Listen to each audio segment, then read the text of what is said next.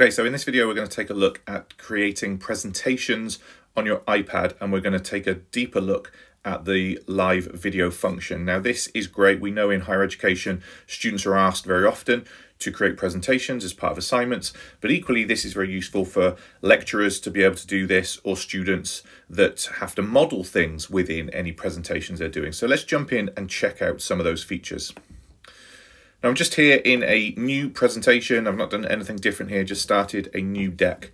And I'm just going to go ahead and tap on the plus icon at the top, and you'll notice live video as the new tool. So if I go ahead and tap on this, you'll notice straight away it brings up this video. Now instantly you can see the power of this because I'm using this to do a presentation. Now, a couple of things to just highlight here whilst we're in this view. We can edit what this screen looks like. Obviously, we can move it around on the page. And if we come up here to the paintbrush and the formatting button, you'll see we've got different styles that we can add in. We can add those borders, etc. So the same as with your shapes, etc. You can do all of those things to customize the look. If you go into the live video itself, there are different masks that you can use. So if you want it to look, more like a circle with your head in the middle of the circle whilst you present, again, you can move that around the page. You can place it wherever you want on the screen. And you can change all of those even down to custom sizes. So you can make this a long, thin rectangle. And I've done other videos on sort of the ways that you can kind of play around with this. But we're just looking at this as a basic presentation. So you can see now I can be on the screen whilst presenting to my students, or equally if you're creating this as a presentation to submit, you can be in your video. Other things to just highlight as well is we've also got the power to add in additional cameras. So I'm on Keynote on my iPad at the moment. So I've got two cameras available to me. You'll notice at the moment I'm using the front camera. If I go ahead and tap on this, you'll see that I can change the sources. So by tapping on the plus, it gives you an option to change the source. At the moment, I'm on the front camera. Again, you can go ultra wide. Probably too scary for when you might be watching this, but it's there as an option, or just that wide. But equally, I can reverse this to the rear-facing camera. Now that brings me to the next point, and that is when I'm doing a presentation, I might want to do some live modeling. Now at the moment, I can have the camera on the back alongside the camera on the front whilst I'm presenting. So I'm just going to cancel this out, because I've already added one in. So I'm just going to go in and start a new live video feed. So you can have multiple feeds here. But on this second one, I'm going to change this then to be that rear facing camera because I've already added it in. And now you see that I can do a presentation, format how I want that to look. And not only am I in the camera, but I can equally start to model things that I want to show. So it could be that I'm using a document here and I want the students to be able to see something specific, and I can do that modeling live whilst I'm on the camera. So again, really, really useful tools there, depending on what you're presenting. I'm thinking science, you might want to present something that's live in the room with you, absolutely anything. So just have all of those options. So different live camera views for you to be able to utilize when you're presenting.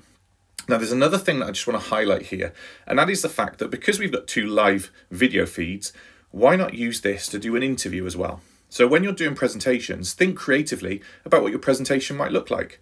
If you've had an interview with someone, rather than just showing the video of them, why not record it in this sense of interviewer in this camera and the person that you're interviewing, get my fingers pointing the right around, in that camera. So live, we can both be on the camera at the same time, and simply in the same way I'm doing this, just do a screen record, and you can have that interview feel as well, with additional graphics on the page, perhaps questions, etc., just highlighting what you're doing. So lots and lots of ideas about how you can sort of really think about how you can present.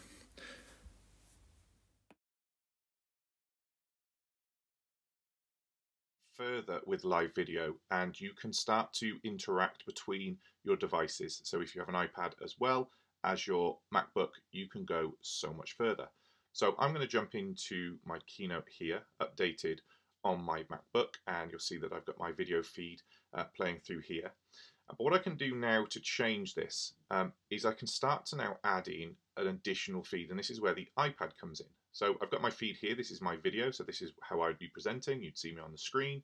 I can have some information for the viewers here, so similar to doing this on your iPad, but now this video can be another option. So obviously on my MacBook, I don't have a rear-facing camera, but what I can do is I can add this in as a different camera altogether. So rather than it being my default camera, I can come over here. Okay, so now I can add in that additional device. Here's my additional iPad here, and select it here. Usually you have to unlock the device to just make it work, so I'll just jump onto this device. Here we go, it's just going to pop up onto screen. You can see I've now got my screen on the device. And then go ahead and tap add there, and now this video is going to change to be my iPad. Now again, we saw this in the previous video, we can change how that looks. So I'm just going to go to portrait mode. I've already added in this kind of this iPad screen, just so it, you know what you're looking at basically. So I'm just going to enlarge this just so it fills that gap. And now you've got access to your presentation whilst you've still got your camera on the screen as well. So now you can see how that will move between the slides that I'm on. And then if I want to do like a live presentation, so I'm going to create this as a presentation as live for my audience, but I want to show them what I'm doing on my iPad at the same time, or even if I was streaming this over Zoom or however you do your video calling, I've kind of got everything in one place. So I'm live on the slide, my device is live on the slide, and whether I record this or whether I'm doing this live, everyone can see what I'm doing. So for example, if I jump into notes, I can open this up on my device.